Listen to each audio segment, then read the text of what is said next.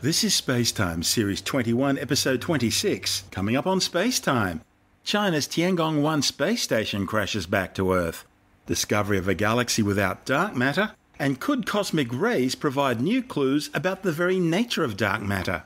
All that and more coming up on SpaceTime. Welcome to SpaceTime with Stuart Gary.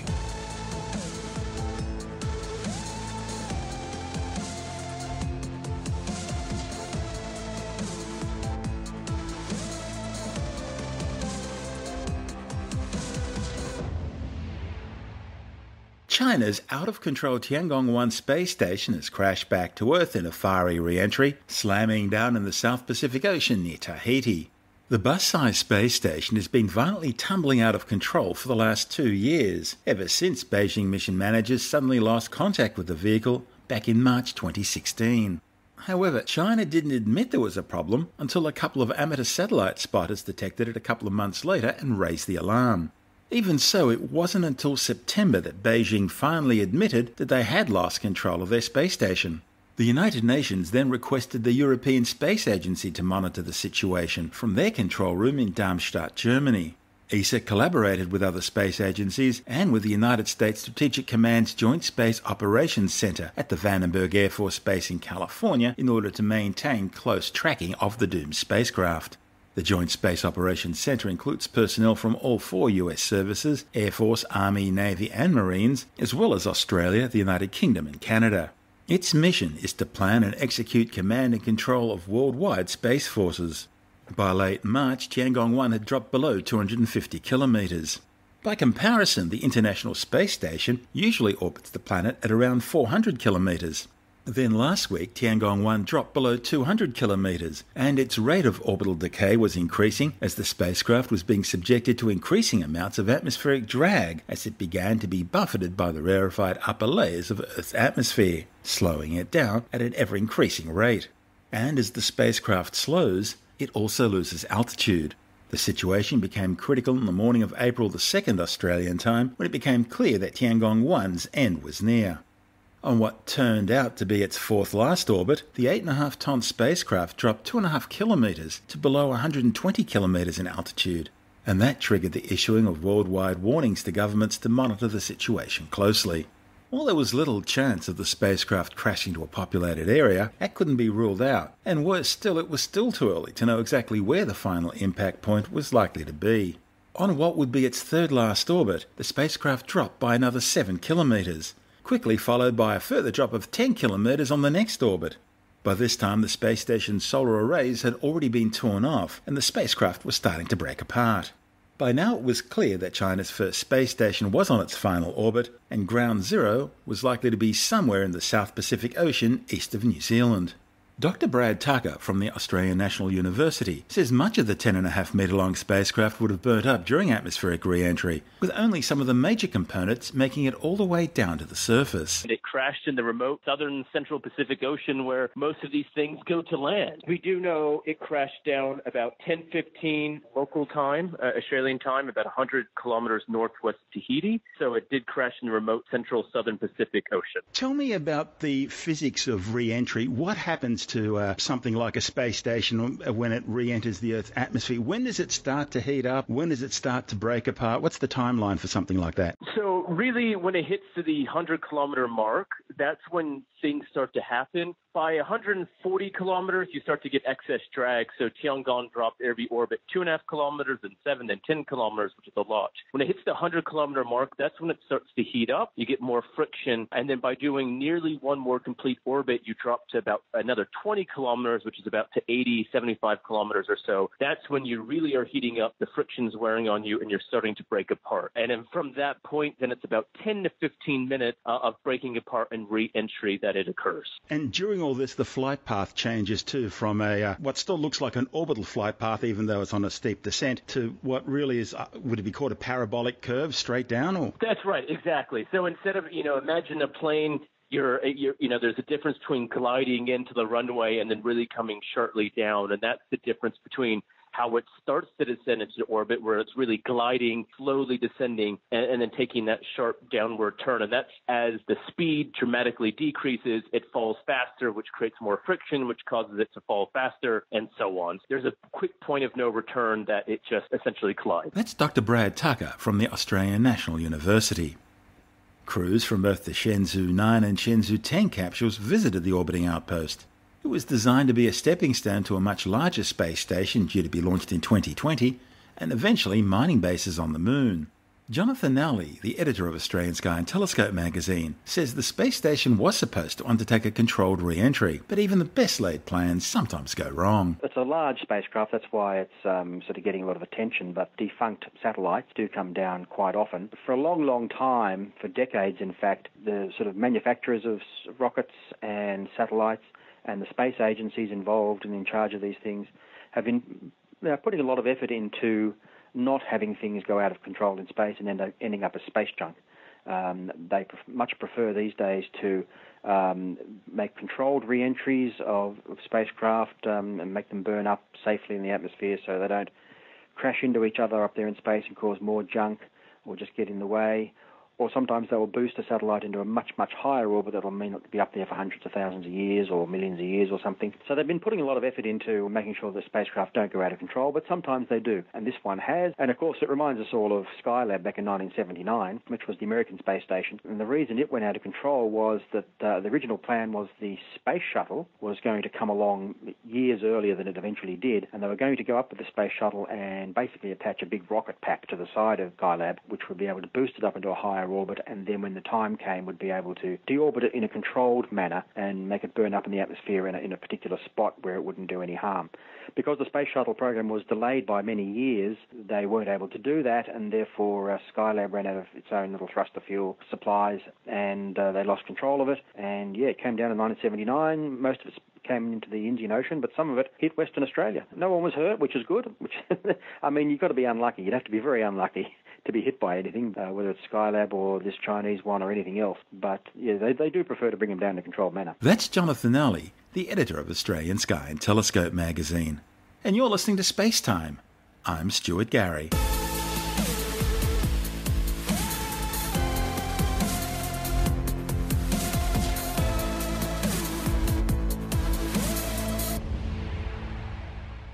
Astronomers have discovered a galaxy missing most, if not all, of its dark matter.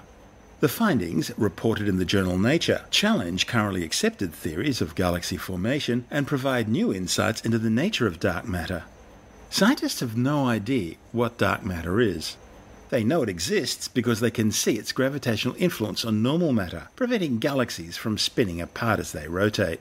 Therefore, it's conventionally believed that dark matter is an integral part of all galaxies. It's the glue that holds them together and the underlying scaffolding upon which they're built. Observations show there must be at least 4 times as much dark matter in the universe as what there is normal or baryonic matter, the stuff stars, planets, moons, buildings, people, and even radios are made from. Scientists made their new revelations about dark matter while studying the relatively nearby galaxy NGC 1052 DF2, located about 65 million light-years away in the constellation Cetus. Astronomers were using the Dragonfly telephoto array to study the galaxy. Now, this galaxy had already been catalogued, but researchers noticed that it looked quite different in the Dragonfly images. When they examined it more closely, they found that NGC 1052 DF2 is actually larger than the Milky Way, but it contains some 250 times fewer stars, making it what astronomers call an ultra-diffuse galaxy. A 2015 survey of the Coma Galaxy cluster showed that these large faint objects are actually quite common. But none of the ultra-diffuse galaxies found so far, other than this one, have been found to be lacking in dark matter. So even among this unusual class of galaxies, NGC 1052 DF2 is an oddball. The study's lead author, Peter Van Dokkum from Yale University, describes it as being literally a see-through galaxy, an astonishingly gigantic ghostly blob so sparse that you can see the galaxies behind it. Things got even more interesting when the authors measured the dynamical properties of 10 globular clusters orbiting the galaxy using the Keck Observatory in Hawaii. Globular clusters are tightly gravitationally bound spheres containing tens of thousands to maybe even millions of stars. They were all originally formed at the same time in the same collapsing molecular gas and dust cloud. And by observing the motions of these globular clusters, the astronomers were able to determine the mass of the galaxy itself. To do this, they used Kepler's second law, which states that the rotation velocities of stars will decrease with distance from the centre of a galaxy. They found that the clusters were moving at relatively low speeds, less than 37,000 kilometres per hour. Stars and galaxies containing dark matter usually move at least 3 times faster. Now, that means NGC 1052 DF2 contains at least 400 times less dark matter than what it should have, and possibly none at all. The authors then turned to NASA's Hubble Space Telescope and the Gemini North Observatory in Hawaii in order to uncover more details about this unique galaxy. The Gemini observations revealed the galaxy doesn't show any signs of an interaction with another galaxy, while Hubble helped them better identify the globular clusters and measure an accurate distance to the galaxy. The Hubble images also revealed the galaxy's unusual appearance. Not only doesn't this ghostly galaxy have a noticeable central region, astronomers couldn't even find spiral arms or a disk, features which are typical of a spiral galaxy. But the thing is, it doesn't look like an elliptical galaxy either. And the galaxy also shows no evidence that it houses a central black hole. Now, based on the colours of its globular clusters, scientists think this galaxy is about 10 billion years old. And even the globular clusters are oddballs, as they're twice as large as typical stellar groupings seen in other galaxies.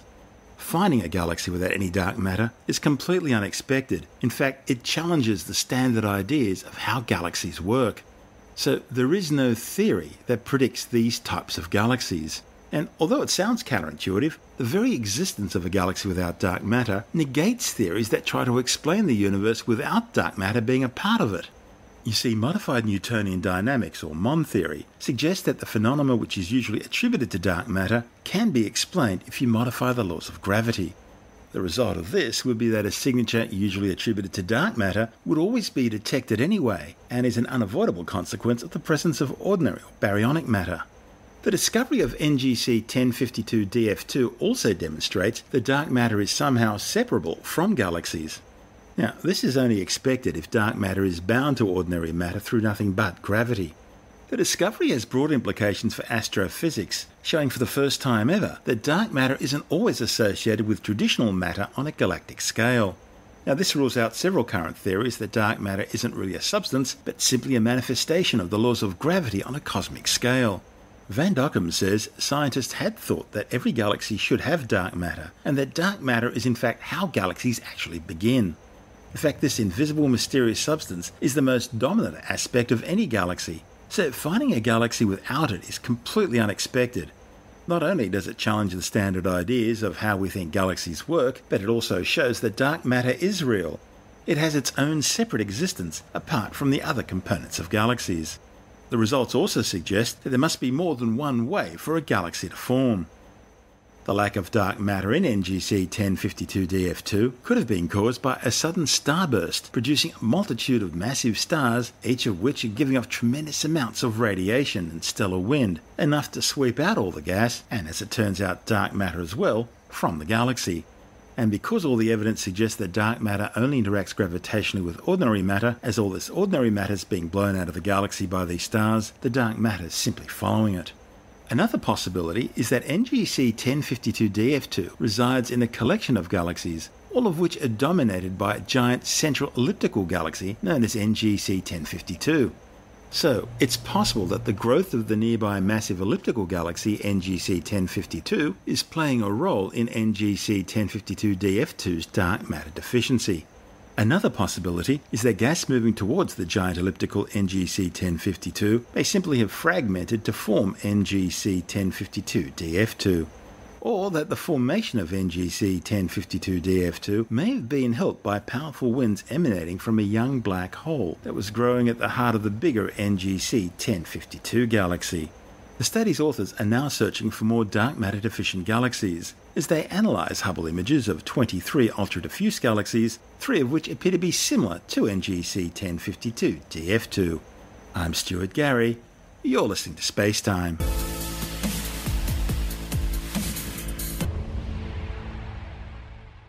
Physicists studying unusual cosmic X-ray emissions say it could be a sign that dark matter is composed of sterile neutrinos. The findings, reported in the journal Physical Review Letters, could help solve the dark matter mystery, which has been plaguing science for almost a century. The most favoured candidate for dark matter's composition are something called WIMPs, or weakly interactive massive particles. WIMPs would be new types of subatomic-sized particles, things like the hypothetical axion. And physicists at facilities like the Large Hadron Collider at CERN and the Gran Sasso Laboratory in Italy have been searching for these particles for years. However, the detection back in 2014 of unexplained spectral signatures in cosmic X-ray emissions with an energy of 3.5 kiloelectron volts coming from distant galaxies and galaxy clusters have sent some researchers on a different path. Scientists have hypothesized that dark matter particles might decay during collisions, emitting X-ray radiation in the process. And that's caused some researchers to speculate that just possibly dark matter particles might be very different from what was always previously assumed. One of this new study's authors, Professor Joachim Kopp from Mainz University, has proposed a scenario in which two dark matter particles collide, resulting in their mutual annihilation. This is analogous to what happens when matter and antimatter meet. They annihilate each other, emitting gamma-ray radiation. Kopp says it's long been assumed that it would not be possible to observe such annihilations of dark matter if this substance was made out of particles that light. So, Kopp and colleagues developed a new model for dark matter which they say fits together nicely when compared to experimental data from older models. Their new model suggests that dark matter particles could be the long hypothesized fermion or mass particle known as a sterile neutrino, which would have a tiny mass of only a few kiloelectron volts. Now, such a lightweight dark matter particle is usually considered problematic because it makes it difficult to explain how galaxies could have formed. Kopp says his team's new models deal with these concerns and provide an elegant way out. The model suggests dark matter annihilation is a two-step process, in which an intermediate state is first formed, which then later disintegrates into the observed X-ray photons. According to Kopp, the calculations showed that the resulting X-ray signature correlates closely with the 2014 spectral X-ray observations. He says at the same time the new model itself is so general that it offers an interesting starting point in the search for dark matter, even if it turns out that the spectral line discovered in 2014 has a different origin. Physicists are now working on the proposed European Space Agency Astrogram mission, which aims to analyse astrophysical X-ray radiation with previously unachieved accuracy. I'm Stuart Gary. This is SpaceTime.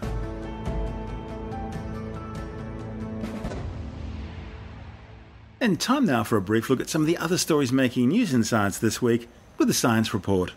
In the wake of massive expulsions of Russian diplomats following the nerve agent attack on former Russian double agent Sergei Skripal and his daughter, Vladimir Putin has conducted a North Korean-style show of force, test-firing the Kremlin's new RS-28 Sarmat Intercontinental Ballistic Missile. The missile, which goes by the NATO codename Satan II, was launched from the Plesetsk Cosmodrome in northwestern Russia near the Arctic Circle. The new ICBM is designed to replace Moscow's aging Soviet-era armada of SS-18 Satan missiles, which currently still form the basis of its nuclear deterrent. The development of this new liquid-fueled rocket has been underway since 2009. The RS-28 Sarmat is a big rocket with a large payload capacity, able to carry up to 10 tons. Now that's enough for up to 10 MIRVs, that's multiple independently targetable re-entry vehicle warheads, or 15 lighter 350 kiloton yield warheads, or 24 avant-garde hypersonic glide vehicles, which are ramjet-powered nuclear-tipped cruise missiles. Or the RS-28 is flexible enough to take any combination of those. The missile is also equipped with a range of electronic countermeasures designed to defeat anti-missile systems. The silo-launched Sarmat only has a short boost phase, limiting the amount of time it can be tracked by spy satellites using infrared sensors to detect the heat signature of the rocket's exhaust plume, making it harder to intercept. It's also speculated that the RS-28 could fly a trajectory over the South Pole, completely bypassing many of America's current missile defense systems. Now, if correct, that means it also has fractional orbital bombardment capability, meaning it spends at least part of its journey time in low Earth orbit. Vladimir Putin says mass production of the new 220-ton missile will begin in 2020, with the weapon becoming fully operational a year later. Analysis of a 102-million-year-old fossil of an ancient crocodile from Queensland suggests the reptile lived in a salty river delta. The findings, reported in the journal Royal Society Open Science, suggest this river flowed into an ancient inland sea in what is now central western Queensland. Paleontologists compared the fossils with patterns of decay seen in modern crocodile carcasses in order to try out how the fossil was formed. They say it's likely this animal was buried in sediment-laden floodwaters in the river delta. Well, just as in the 1970s, most Australian households grew rapidly from just a single TV in the lounge room to multiple TVs spread throughout the home, including the kitchen and each bedroom. Now, the average Australian home contains at least 6 devices capable of connecting to the internet. The findings by the Australian Bureau of Statistics are up from an average of 5.8 3 years ago. The new data shows that some 87% of Australians are now internet users. It's probably no surprise to learn that kids and teenagers are the biggest users at 98%, while the over 65s are the lowest at just 55%. On the downside, the Bureau of Stats also found that some 14% of connected homes with young kids aged 5 to 14 had seen one of their kids exposed to inappropriate material online, and 5% had kids subjected to cyberbullying. Australia's 87% internet usage compares to the US on 89%, the UK on 93%, Japan on 91%, New Zealand on 90%, Germany on 88%, and Canada on 86%. The highest internet usage was located in Iceland at 100%. Well, there's not much else to do there, let's face it. While the lowest was Eritrea, with just 1.1% of the population online. Scientists have identified a previously unknown feature of the human anatomy, with implications for the functions of all organs, most tissues, and the mechanisms of most major diseases. The discovery, published in the journal Scientific Reports, indicates layers of the body, long thought to be dense connective tissue below the skin's surface, lining the digestive tract, lungs and urinary systems, and surrounding arteries, veins and the fascia between muscles, are all actually interconnected fluid-filled compartments. This series of spaces, supported by a meshwork of strong collagen and flexible elastin connective tissue proteins, may act like shock absorbers, keeping tissues from tearing as organs, muscles and vessels squeeze, pump and pulse as part of daily function. Importantly, scientists also say this layer acts as a highway for moving fluid, which may explain why cancer that invades it becomes much more likely to spread. The newfound network drains into the lymphatic system, the source of lymph, the fluid vital for the functioning of immune cells that generate inflammation. Furthermore, the cells that reside in this space and the collagen bundles they line change with age and may contribute to the wrinkling of skin, the stiffening of limbs, and the progression of some diseases. No one noticed these spaces before because of the way researchers study tissue on microscope slides which drain away the fluid, causing the structure to flatten. A new study has found that the longest animal in the world, the bootlace worm, which can be up to 55 metres long, produces neurotoxins that can kill arthropods from crabs to cockroaches. The findings, published in the journal Scientific Reports, could lead to new toxins for use in agricultural insecticides. In fact, the worm's peptide toxin is the most poisonous substance yet found in the animal kingdom. Scientists already know that peptide toxins are found in cone shells that live in tropical waters. But these bootlace ribbon worms live in colder waters, such as the coastlines of Great Britain and Norway and on the west coast of Sweden. Up till now, few studies have been done on the chemistry of ribbon worms. But researchers found that when the worm's irritated, it releases huge amounts of thick mucus that's poisonous for crustaceans. Toxins often affect the ionic channels, that is, proteins that control the transport of different ions in and out of cells. Scientists found that this new isolated toxin impedes the inactivation of sodium channels, causing continuous electrical signaling in nerves and muscles, resulting in paralysis. When I first began as a radio disc jockey, I soon found out that for sound quality, Sennheiser headphones set the standard by which all other on-air studio headphones are judged. And I still use them today, but the thing is, Sennheisers are far too delicate, and so they're easily damaged. And so I also keep a pair of Audio-Technica around, which I find far more robust. In fact, I'm wearing them now. But the thing is, Sennheiser and Audio-Technica studio headphones are simply too big and cumbersome to use on the streets. So when I'm on the move, I used to use Dr. Dre Beats earbuds. But again, they turned out to be easily damaged, left in the bottom of a bag or something, and constantly replacing them got old really fast. So I ended up sacrificing audio quality on the move for something that's not going to break, and if they do, cheap enough that you just won't care. Now, Apple have announced plans for new high-end earbuds.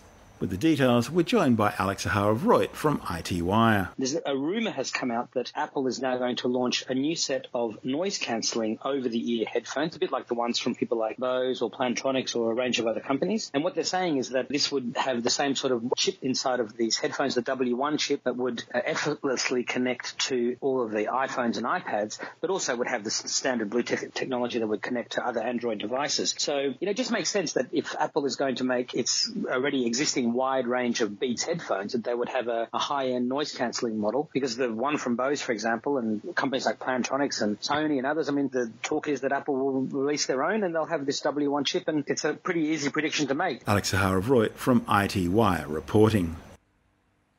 You're listening to Space Time. I'm Stuart Gary, and that's the show for now. You can subscribe and download SpaceTime as a free twice-weekly podcast through Apple Podcast iTunes, Stitcher, Bytes.com, Pocket Casts, SoundCloud, YouTube, Audio Boom, from spacetimewithstuartgary.com, or from your favourite podcast download provider. SpaceTime's also broadcast coast to coast across the United States on Science 360 Radio by the National Science Foundation in Washington, D.C., and available around the world on TuneIn Radio. If you want more SpaceTime, check out our blog where you'll find all the stuff we couldn't fit in the show, as well as loads of images, news stories, videos, and things on the web I find interesting or amusing. Just go to spacetimewithstuartgary.tumblr.com. That's all one word and in lowercase, and that's Tumblr without the E. You can also follow us on Twitter through @StuartGary, at Spacetime with Stuart Gary on Instagram, and on Facebook, just go to www.facebook.com/Spacetime with Stuart Gary.